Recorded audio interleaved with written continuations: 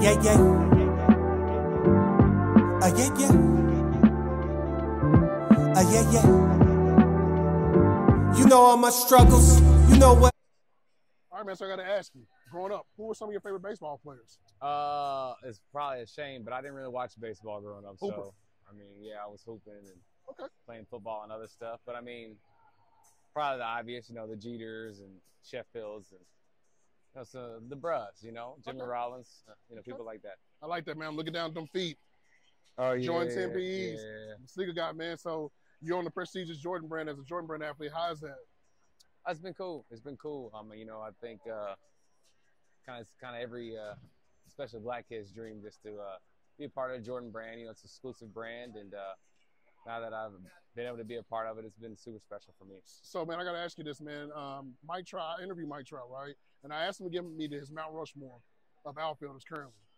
He mentioned you as the first guy that he would put on his Mount Rushmore. Yeah. So I got to relay the question to you. If you could put 4 current outfielders in the Mount Rushmore, you can ask yourself, because I told Mike you got to be in there. Who will be your 4? There's so many good guys, but I would definitely say him for sure. Judge. I guess Bryce isn't really an outfielder anymore now. He's playing first base. I mean, both of y'all kind of like go back and forth, but you can throw Bryce. That's good. I would definitely say Bryce is a part of that. You could argue myself. I would say probably that. I'm sure there's some people I'm missing, but yeah. No, that's a good point. 2 more questions, man. So MLB The Show, the video game. I got to ask you this: seeing yourself on a video game, how is that for you? That's super cool. The first time I was on the game, I used to play it, but I don't play it anymore. But the very first time I saw myself on the game, man, it was like a dream come true. Because, you play the game growing up and, you create your player and whatnot, go through the season and those type of things. And now you're on the default roster. That's super special. Cool. Last question, man. So I had this thing where I tell players to do their walk-up song, right? You know how the pitchers have the cool walk-up songs and they have to theme the lights. But let's say we got a song called Mookie Betts. You can pick any artist that allowed to do your walk-up song. Who does the song? Any artist.